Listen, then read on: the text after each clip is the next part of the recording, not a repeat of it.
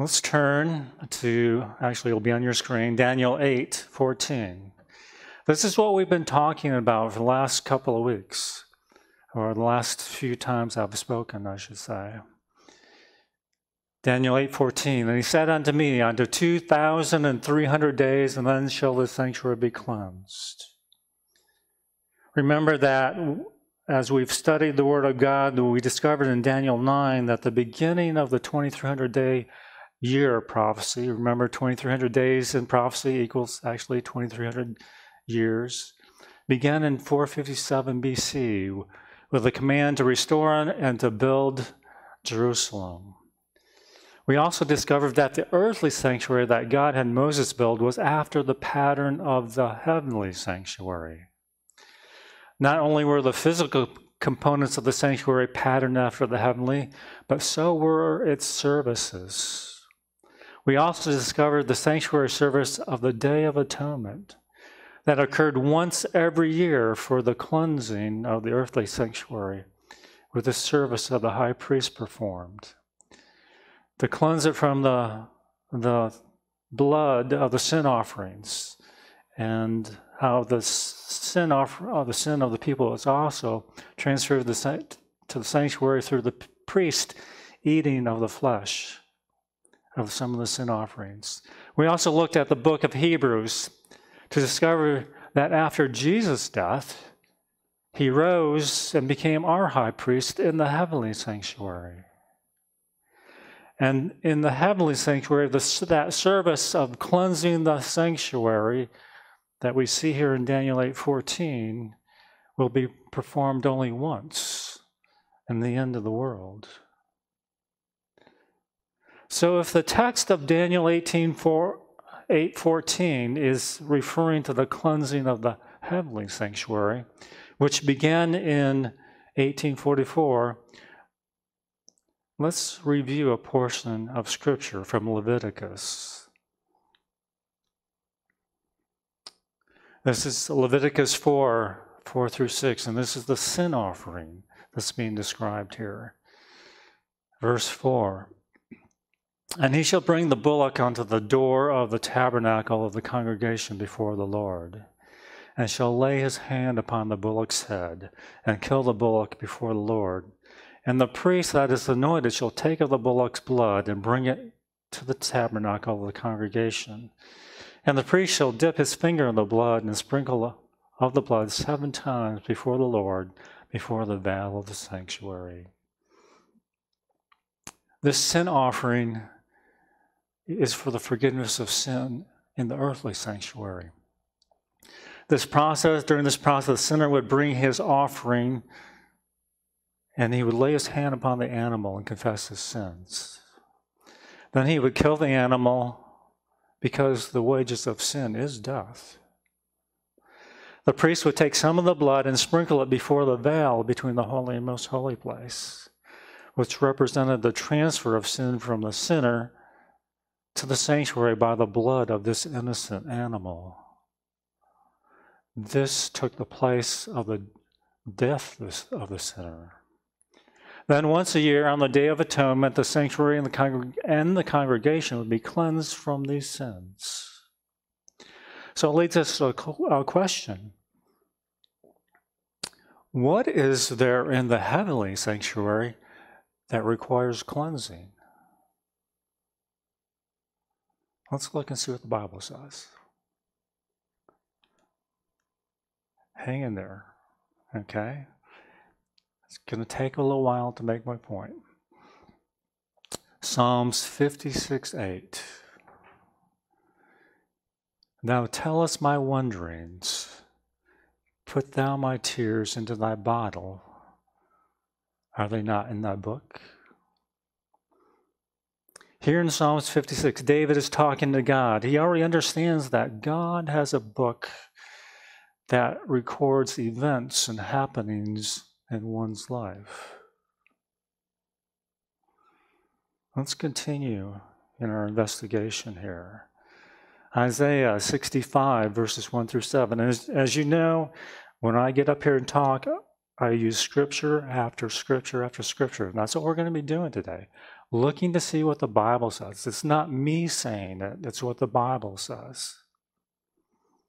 Verse 1 of Isaiah 65, I am sought of them that asked not for me. I am found of them that sought me not. I said, behold me, unto a nation that was not called by my name. I have spread out my hands all day long to rebellious people, which walketh in a way that was not good, after their own thoughts. A people that provoked me to anger continually to my face, that sacrificed in the gardens and burned incense upon the altars of brick, which remain among the graves and lodge in the monuments, which eat swine's flesh, and broth of abominable things is in their vessels. This is a prophecy that God is saying, I'm going to be sought by people that are not called by my name. He's talking about the Gentiles. He's talking about you and me. In verse 2, he says, I've spread my hands out all day long to rebellious people, which walked in a way that was not good after their own thoughts. Talking about Israel, a nation that was called by his name. In 2 Chronicles 7:14, we have the famous scripture, if my people, which are called by my name, shall humble themselves and pray and seek my face and turn from their wicked ways, then will I hear from heaven and forgive their sins and heal their lands. But here in verse 2, he says, these are the rebellious people who walk in a way that was not good after their own thoughts. Isaiah 55:8-9 says, for my thoughts are not your thoughts, neither are your ways my ways, saith the Lord.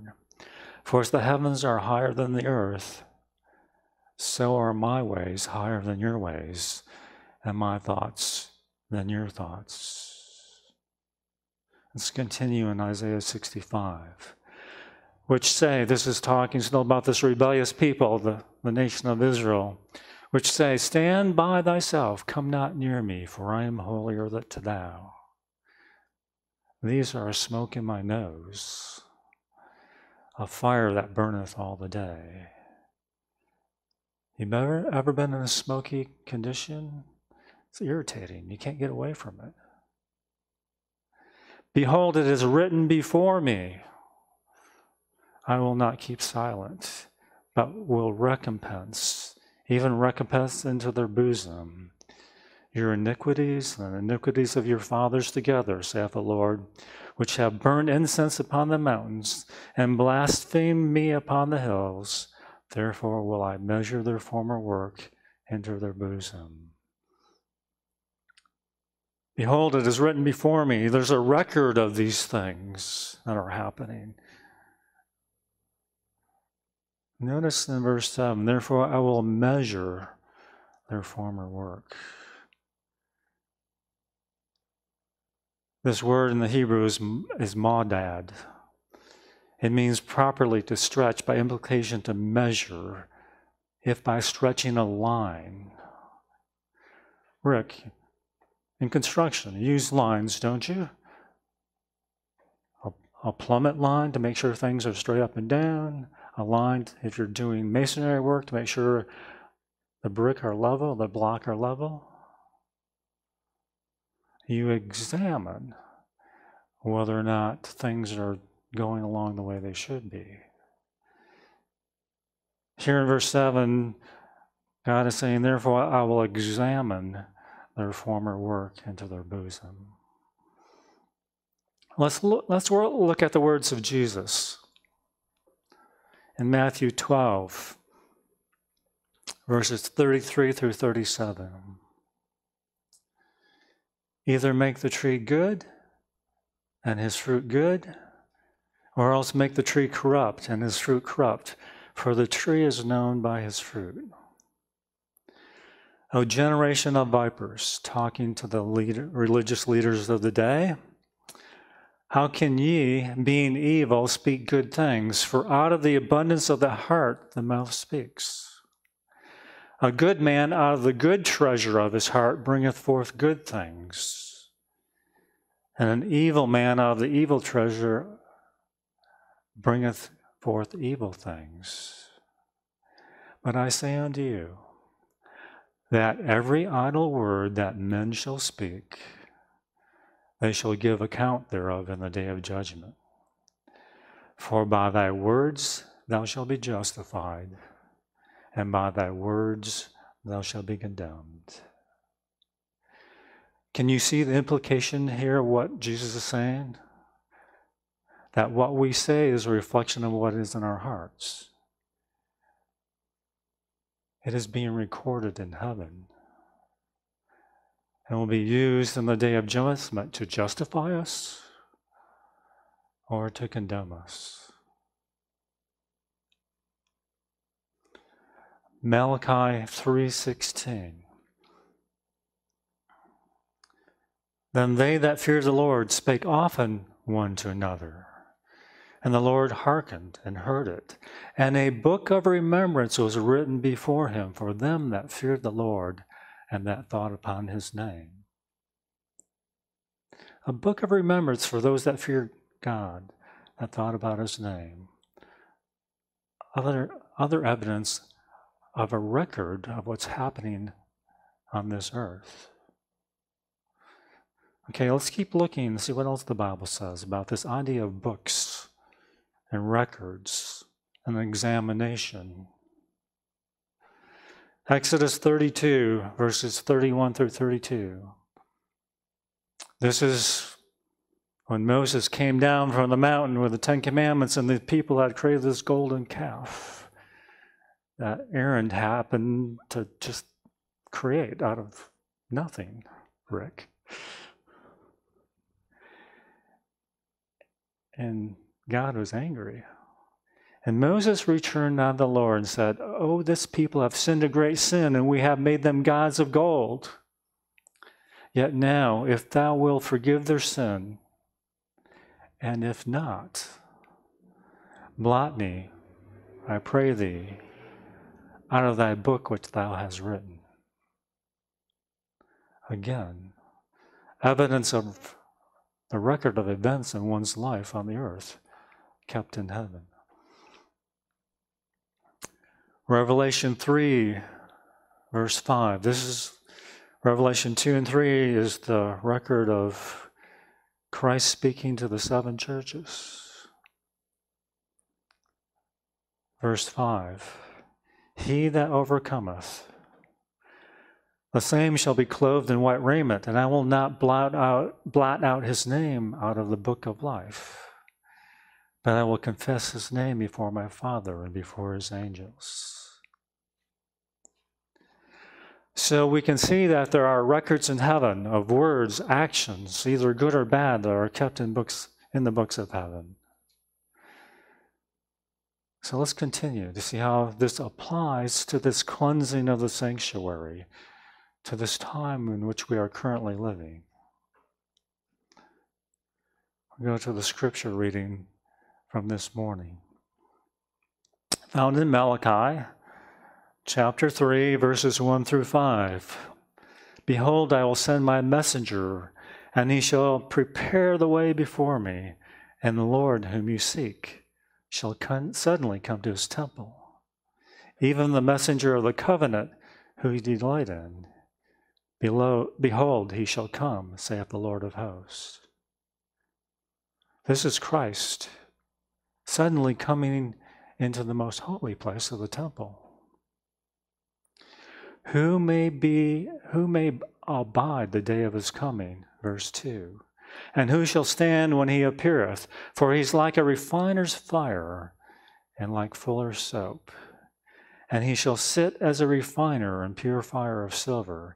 And he shall purify the sons of Levi, and purge them as gold and silver, that they may offer unto the Lord an offering in righteousness. Here Christ is suddenly coming to the most holy place of the temple in heaven, to perform the work of cleansing those, to purifying those who claim to be of God's kingdom. just as in the day of atonement for the earthly sanctuary. Continuing on in verse 4, and then shall the offering of Judah and Jerusalem be pleasant unto the Lord, as in the days of old, as in the former years. And I will come near to you to judgment, and will be a swift witness against the sorcerers, against the adulterers, against the false swearers, against those that oppress the hireling in his wages, the widow and the fatherless, and that turn aside the stranger from his right, and fear not me, saith the Lord of hosts. Christ is coming to the most holy place, not only for the process of purification, but also for judgment, requiring an examination of those, again, claiming to be of God's kingdom.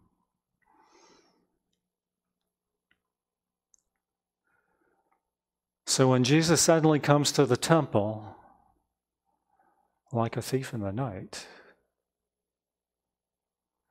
to the most holy place as our high priest, part of his work is that of refining, purifying his people. The other part of the judgment. Let's look at some other scripture that tells us about the refining process. The book of Jeremiah, chapter 6, and we're going to be looking at verses 26 through 30. O daughter of my people, talking about Israel, gird thee with sackcloth, wallow thyself in ashes, make thee mourning as for an only son, most bitter lamentation. For the spoiler shall suddenly come upon us. I have set thee for a tower and a fortress among my people, that thou mayest know and try their ways. They are all grievous revolters, walking with slanderers. They are brass and iron. They are all corrupters. The bellows are burned. The lead is consumed of the fire. The founder melteth in ban, for the wicked are not plucked away. Reprobate silver shall men call them, because the Lord hath rejected them. The people of God are to go through a refining process to prepare for the day of judgment. But at some point, there is nothing more that can be done. The tools that are used for the refining are no longer effective. The bellows are burned and no longer work. The lead is consumed and no longer available for use. The wicked that are left are called reprobate silver, rejected by God. Are you beginning to see the need for the presence of Christ in your heart? For it is only through the power of a living Christ that sin can be overcome in our lives. This is the essential part of the gospel that no one wants to talk about, but is so vital in the plan of salvation. If you understand the second part of the gospel story, the results of living and the results of a living Christ in your heart, it should give you great hope. And this message today should not be scary to you, but a reminder of the need we all have for this gift of Jesus in our life today. Hebrews 12, 6 through 11. For whom the Lord loveth, he chasteneth, and scourgeth every son whom he receiveth. If ye endure chastening, God dealeth with you as with sons. For what son is he whom the Father chasteneth not? But if ye, being without chastisement, whereof all are partakers, then ye are bastards, not sons. Furthermore, we have had fathers of our flesh which corrected us, and we gave them reference. Shall we not much rather be in subjection to the Father of spirits and live? For they verily for a few days chastened us after their own pleasure, but he, talking about God, for our profit, that we might be partakers of his holiness. Now no chastisement for the present seems to be joyous, but grievous. Nevertheless, afterward it yielded the peaceable fruits of righteousness unto them which are exercised thereby. This purifying process is not a pleasant thing. It can make you uncomfortable. It can be difficult to go through.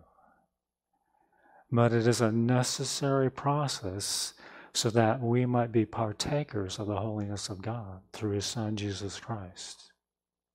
That we may be offered unto the Lord in an offering in righteousness. Let's look further into the issue of judgment.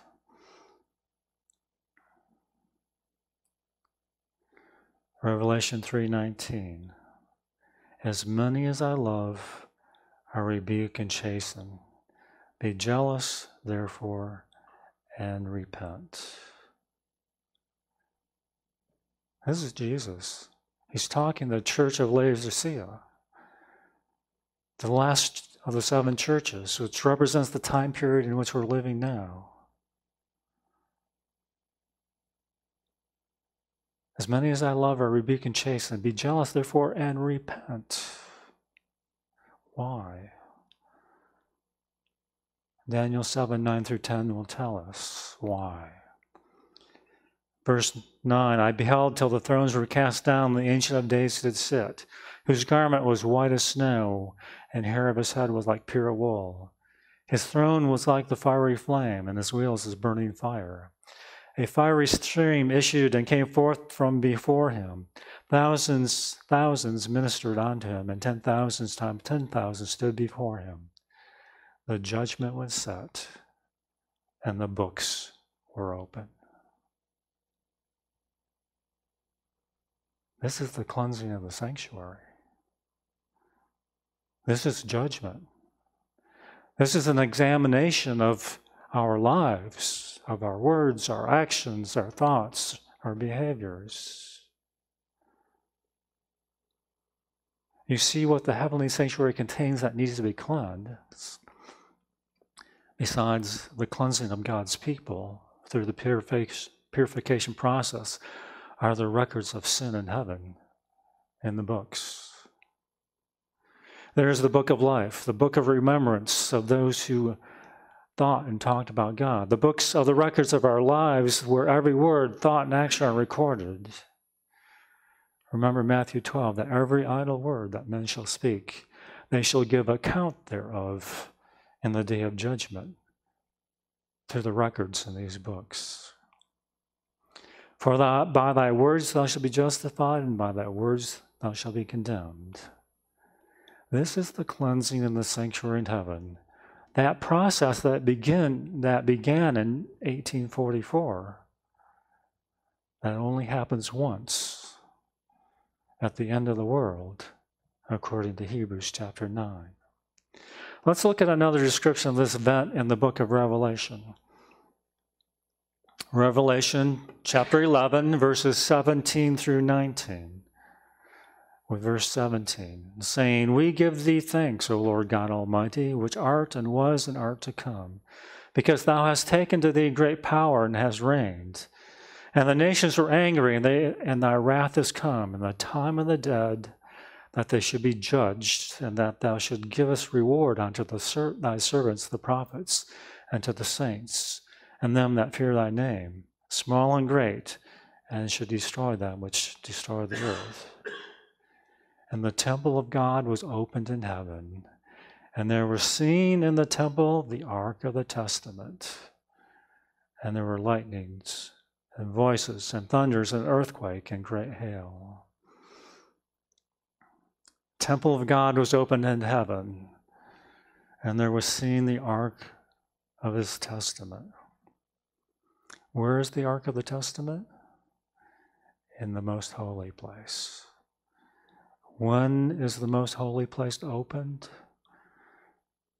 The Day of Atonement, the cleansing of the sanctuary, where judgment occurs. What's inside this Ark of the Testament? the Ten Commandments, the standard of judgment. You say, hey, wait, Ed, you probably don't know this. Don't you know that the old covenant is not in effect anymore? Really? What does the new covenant say? Let's look and see. Hebrews 8, verses 7 through 10. For if that first covenant had been faultless, then should no place have been sought for the second. For finding fault with them, he said, behold, the day comes, saith the Lord, when I will make a new covenant with the house of Israel and with the house of Judah. So there's something wrong with this first covenant. Let's see what is wrong with it. Not according to the covenant that I made with their fathers in the day when I took them by the hand to lead them out of the land of Egypt, because, this is what's wrong with it, they continued not in my covenant, and I regarded them not, saith the Lord. Remember, the first covenant, this event that happened when God came down to meet them on Mount Sinai. He presented his law before them in the form of 10 commandments. And they said, everything that the Lord says we will do. This contract that they made with God. And the problem was nothing with the 10 commandments. The problem was they continued not in it. They did not keep up their part of the bargain of the contract. So what is this new covenant then? Is it doing away with the 10 commandments, with the law of God? Verse 10. For this is the covenant, this is the new covenant that I will make with the house of Israel after those days, says the Lord. I will put my laws into their minds and write them into their hearts, and I will be to them a God, and they shall be to me a people. God's law has not been done away with. The only thing that's changed about God's law is its location, being put into the hearts and minds of his people. Folks, this is the standard of judgment. Look into God's word. Read it for yourself. Acts 17, verses 26 through 31.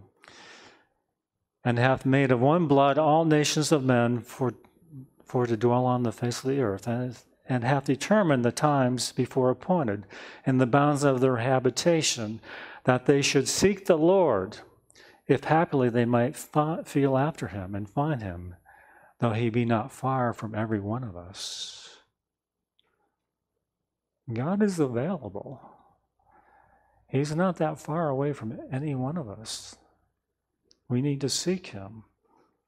For in him we live and move and have our being, as certain also of your own poets have said. For we are also his offspring. For as much then as we are the offspring of God, we ought not to think of the Godhead as like unto gold or silver or stone, graven by art or man's device. And the times of this ignorance God winked at, but now commandeth all men everywhere to repent, because he has appointed a day in which he will judge the world in righteousness by that man in whom he hath ordained, whereof he hath given assurance unto all men, and that he has raised him from the dead. This is talking about the cleansing of the sanctuary, where he has appointed a day in which Christ will judge the world. Let's look further on this idea of a judgment.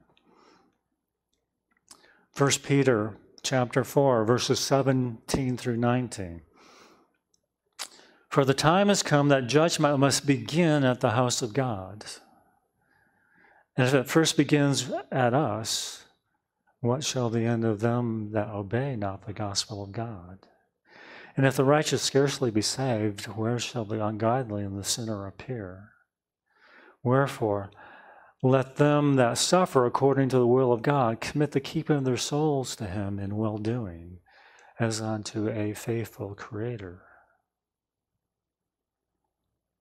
Who is the Creator according to this verse? Is God, Jehovah. The house of God, those that claim to be his. Jesus came to do the will of his Father, and so should we, as we commit our souls to him in well-doing, doing his will. Revelation 11:1. And there was given to me a reed like a rod, and the angel stood, saying, Rise and measure the temple of God and the altar, and them that worship therein. Again, this idea of judgment. Judgment of them that worship in. Cleansing of the sanctuary of God.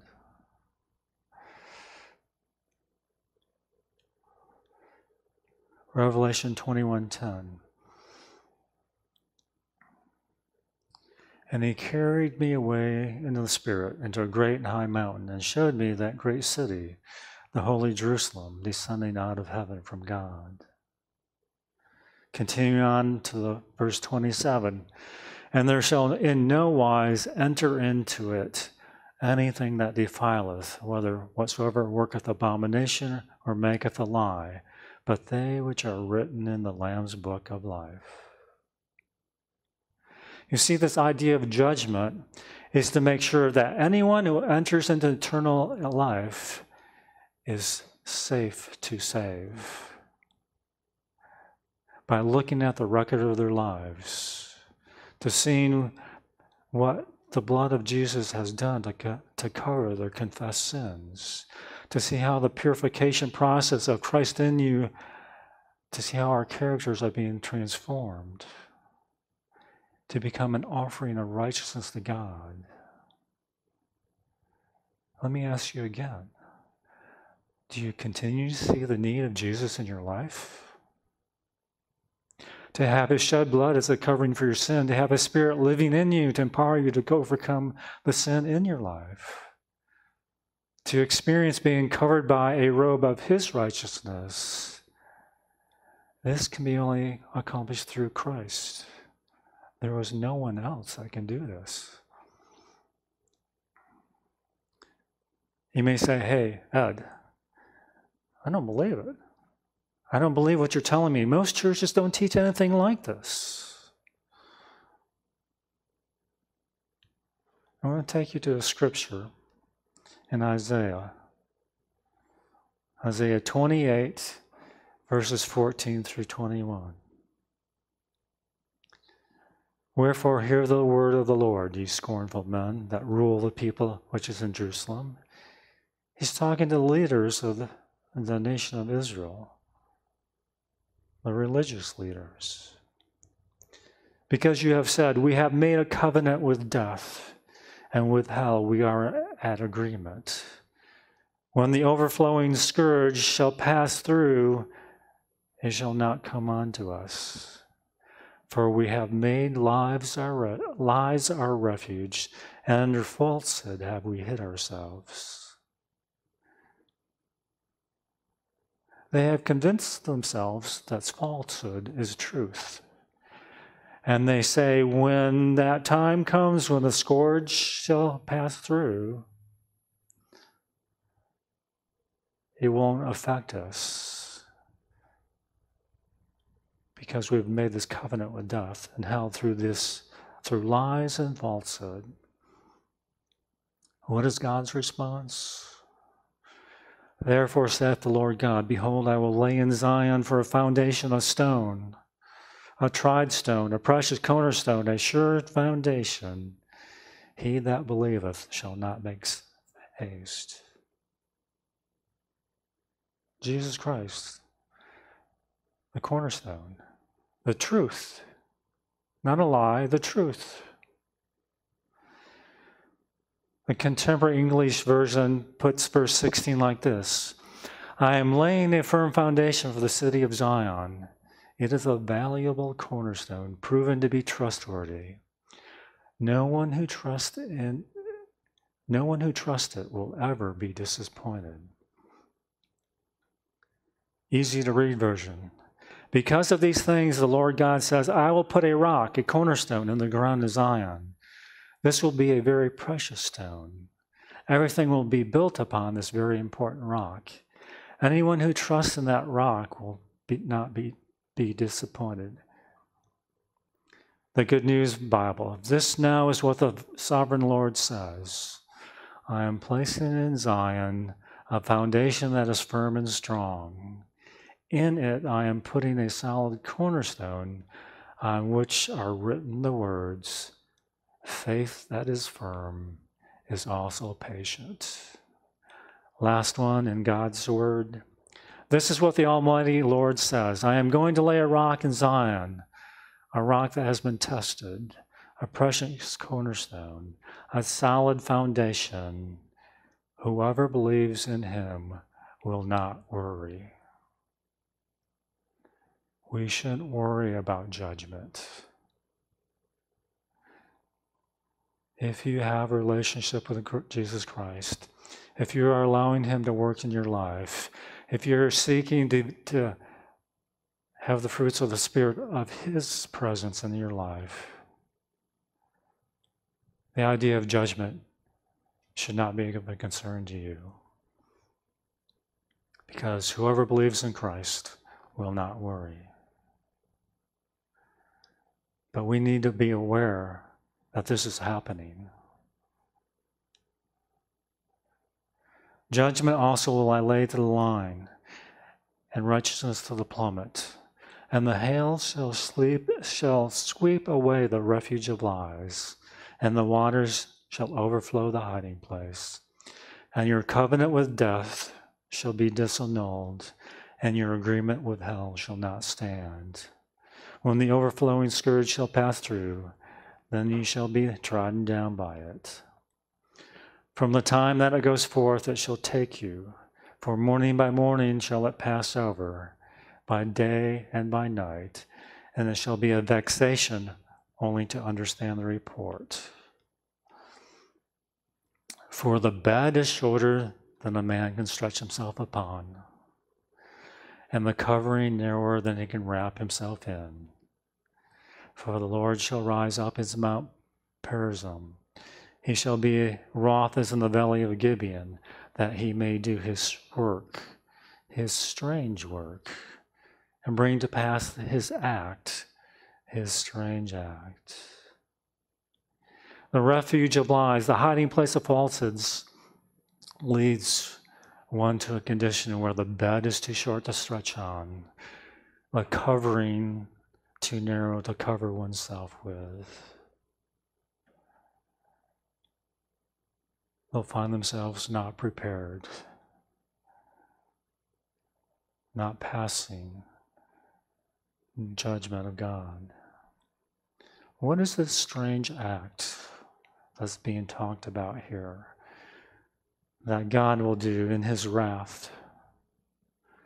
Let's look at the book of Revelation, chapter 14, verses 9 through 12.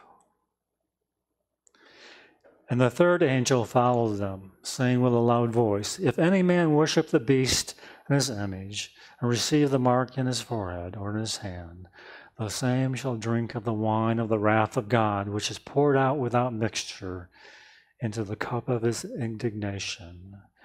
And he shall be tormented with fire and brimstone in the presence of the holy angels and in the presence of the Lamb. And the smoke of their torment ascendeth up forever and ever. And they have no rest day or night who worship the beast and his image. And whosoever receiveth the mark of his name. Here is the patience of the saints. Here are they that keep the commandments of God and the faith of Jesus. What are the fruits of the Spirit of Christ in us? According to Galatians 5, Is the fruit of the Spirit's love, joy, peace, long-suffering, gentleness, goodness, faith, meekness, temperance, against which there is no law. And they that are Christ have crucified the flesh with the affections and lusts. If we live in the Spirit, let us also walk in the Spirit. The presence of Christ in one's life leads to these fruits, which is not against the law of God, the Ten Commandments. And thus the patience of the saints, here are they that keep the commandments of God, because they're walking in the Spirit and the faith of Jesus. Malachi 4, 1 through 6. For behold, the day cometh that shall burn as an oven, and all the proud, yea, all they that do wickedly, shall be as stubble. And the day that cometh shall burn them up, saith the Lord of hosts, that it shall leave them neither root nor branch. But unto you that fear my name shall the Son of Righteousness arise, speaking of Christ, arise with healing in his wings, and he shall go forth and grow up as calves of the stall. And ye shall tread down the wicked, for they shall be ashes under the soles of your feet, in the day that I shall do this, saith the Lord of hosts. For those that believe the previous text teaches an everlasting hell, this text you can clearly see that it does not. Remember ye the law of Moses my servant. Remember ye the law of Moses my servant, which I commanded unto him in Horeb for all nations, with statutes and judgments. Behold, I will send you Elijah the prophet before the coming of the great and dreadful day of the Lord. And he shall turn the heart of the fathers to the children, and the heart of the children to the fathers, lest I come and smite the earth with a curse. I'm sure most of you have stopped, have been required to stop, and see what's happening in the world around us. Are you aware of the time in which we're living?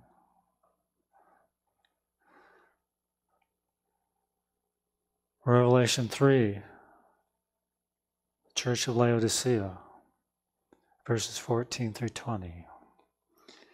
And unto the angel of the church of Laodiceans write, these things saith the Amen, the faithful and true witness, the beginning of the creation of God. This is Jesus speaking. I know thy works, that thou art neither cold nor hot. I would thou wert cold or hot. So then, because thou art lukewarm and neither cold nor hot, I will spew thee out of my mouth. Because thou sayest, I am rich and increase with goods, and have need of nothing, and knowest not that thou art wretched and miserable and poor and blind and naked.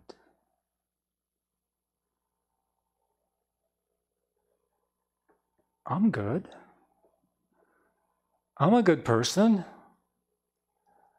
I go to church.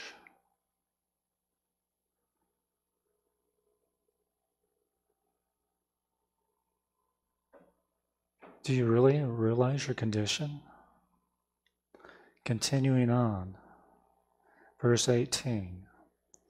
I counsel thee to buy of me gold tried in fire, that thou mayest be enriched, and white raiment, that thou mayest be clothed, and that the shame of thy nakedness do not appear.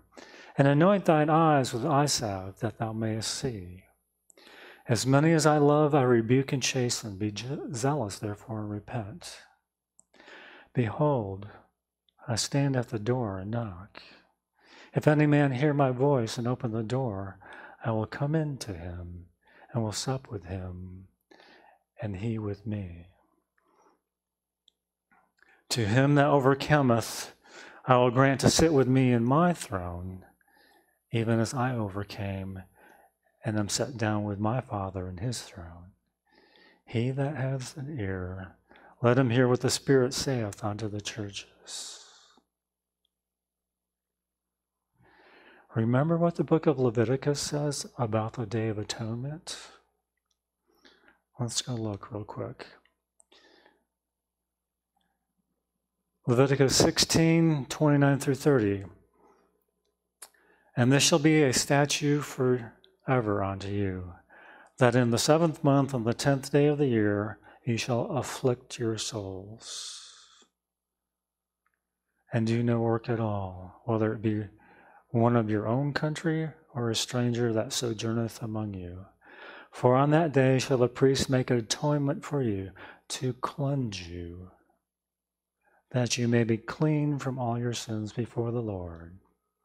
And he shall make an atonement for the holy sanctuary, and he shall make an atonement for the tabernacle of the congregation, and for the altar, and he shall make an atonement for the priest, and for all the people of the congregation. So what does that look like today? Or the new covenant? 2 Corinthians 13:5. It says, examine yourself, whether you be in the faith. Prove your own selves. Know you not your own selves, but that Jesus Christ is in you, except ye be reprobates. Reprobate silver, rejected by God, because you've rejected the refining of God in his Son. You've rejected the Spirit of Christ that God has sent into our hearts, crying, Abba, Father. The bellows are burned and can no longer function. There is no more lead for use in the purification process. There is nothing else God can do.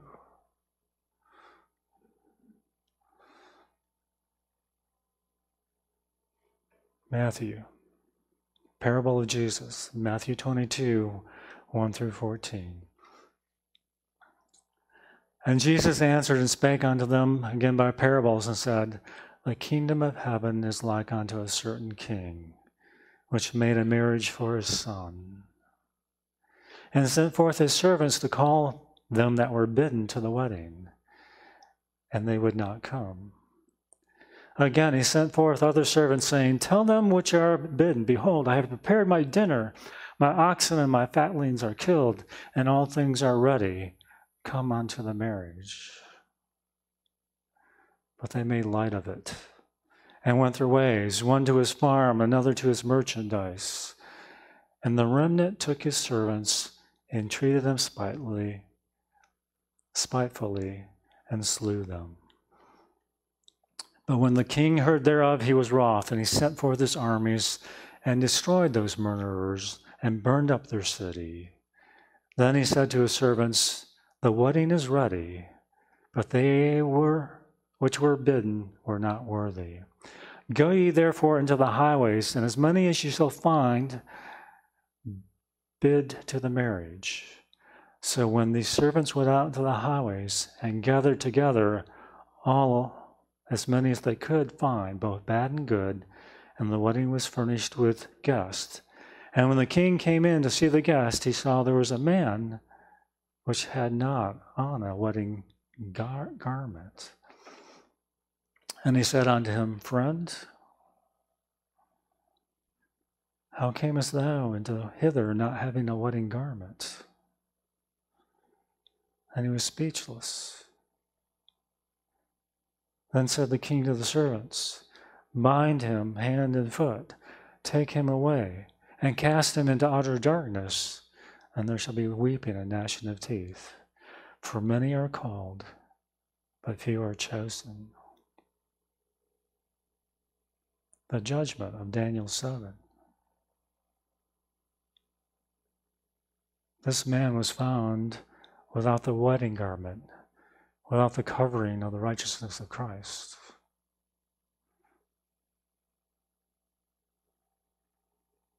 So what happens next in this most holy place?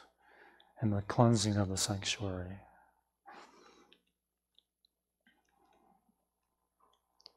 Daniel 7, 13 and 14. I saw in the night visions, and behold, one like the Son of Man came with the clouds of heaven. And they came to the Ancient of Days, and they brought him near before him. And there was given him dominion and glory and a kingdom that all people, nations, and languages should serve him. His dominion is a everlasting dominion which shall not pass away, and his kingdom that which shall not be destroyed. Here Christ is coming in the clouds to the Ancient of Days, which is Jehovah. Not as a high priest anymore, but as a king that is to receive his kingdom. This scene is in heaven. It is the marriage of the Lamb. Before you protest too much about what I just said, let's look and see what the Bible says. Luke chapter 1, verses 30 through 33. And the angel said unto her, Fear not, Mary, for thou hast found favor with God.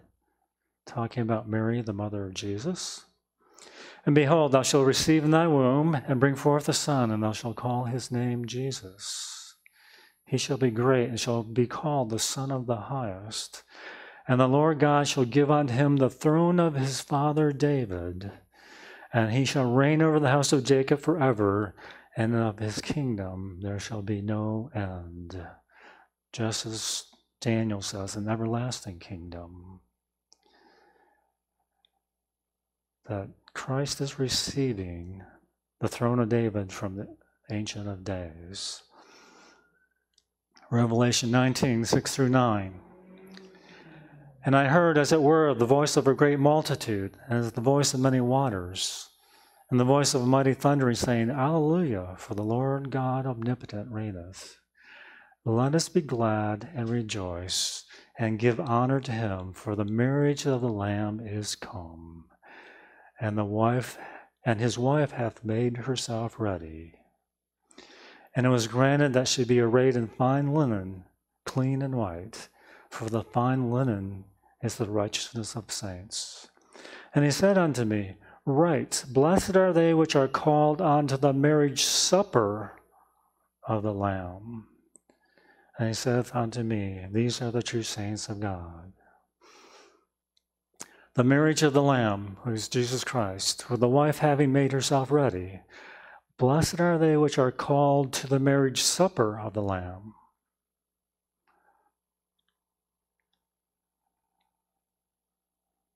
Another parable about a marriage supper found in Luke chapter 14, 16 through 24. Starting with verse 16, Then he said unto me, A certain man made a great supper and bade many. And he sent his servant at the supper time, saying to them that were bidden, Come, for all things are now ready. And they all, with one consent, began to make excuses. The first said unto them, I have bought a piece of ground, and I must needs go and see it. I pray thee, have me excused. Another said, I have bought 5 yoke of oxen, and I go to prove them. I pray thee, have me excused. Another said, I have married a wife, and therefore I cannot come. So that servant came and showed his lord these things. Then the master of the house, being angry, said to his servants, Go out quickly into the streets and lanes of the city, and bring in hither the poor, and the maimed, and the halt, and the blind. And the servant said, Lord, it is done, as thou hast commanded, yet there is room. And the Lord said unto the servant, Go out into the highways and hedges, and compel them to come in, that my house may be filled. For I say unto you, that none of these men which were bidden shall taste of my supper. Is this where we're at today? Have those that God has invited to the marriage supper of the Lamb refused the invitation? Are we to invite the poor, the maimed, the halt, the blind, and those in the highways and hedges and compel them to come in, that God's house may be filled?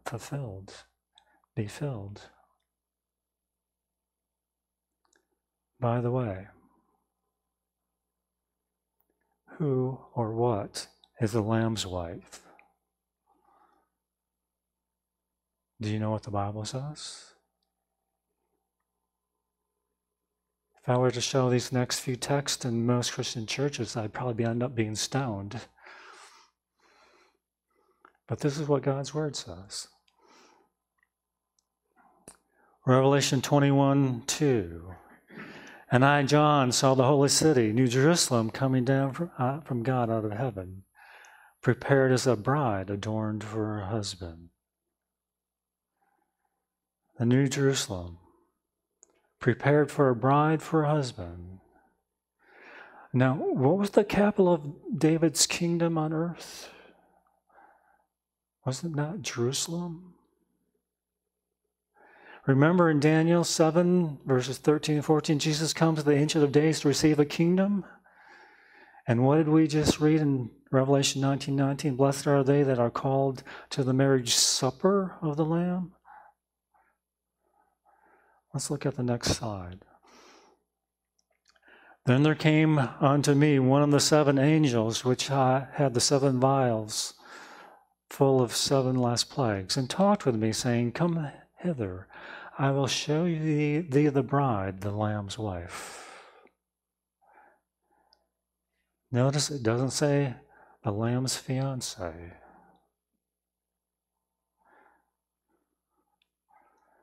And then he carried me away in the Spirit to a great and high mountain, and showed me that great city, the holy Jerusalem, descending out of heaven from God.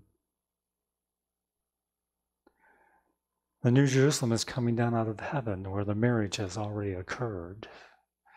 The New Jerusalem is coming down as the wife of the Lamb. Not what you expect the Bible to say. This is the verse I showed to a friend of mine a number of years ago. He said, that's not right. I didn't write these words. I'm just sharing them with you. Study for yourself. See what the Bible says for yourself.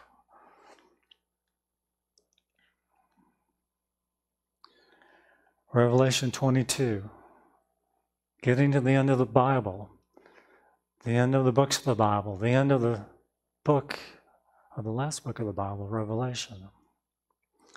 And he saith unto me, Seal not the saying of the prophecy of this book, for the time is at hand. He that is unjust, let him be unjust still. And he which is filthy, let him be filthy still. And he that is righteous, let him be righteous still. And he that is holy, let him be holy still. The end of the cleansing of the sanctuary. And behold, I come quickly. And my reward is with me, to give every man according as his work shall be. I am Alpha and Omega, the beginning and the end, the first and the last. Christ is the Alpha and Omega, the beginning and the end, and the first and the last of the gospel, the plan of salvation. There is no other name under heaven given among men whereby we must be saved. Blessed are they that do his commandments. There's that word again, commandments. Christ is referring to the commandments of God, his Father, the 10 Commandments. Blessed are they that do his commandments, that they may have the right to the tree of life, and may enter in through the gates into the city.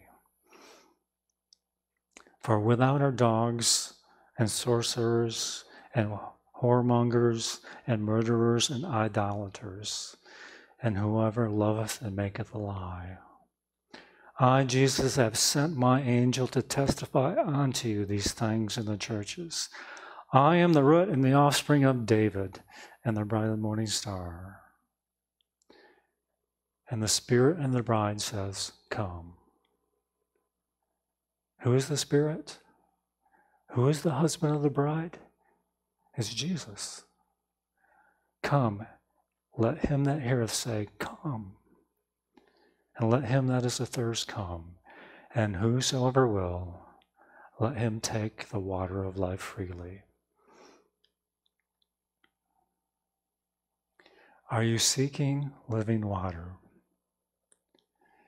Have you accepted the invitation of Jesus knocking on the door of your heart?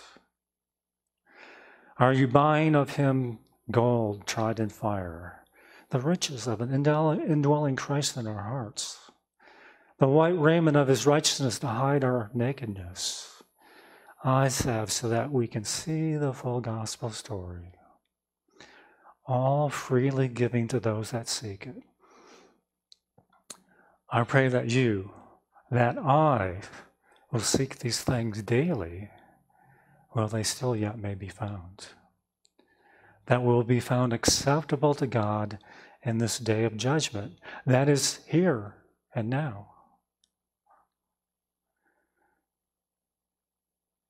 The words of Jesus in Revelation 3. Remember therefore how thou hast received and heard, and hold fast and repent. If therefore shall not watch, I will come on thee as a thief, and thou shalt not know what hour I will come upon thee. Watch and be ready.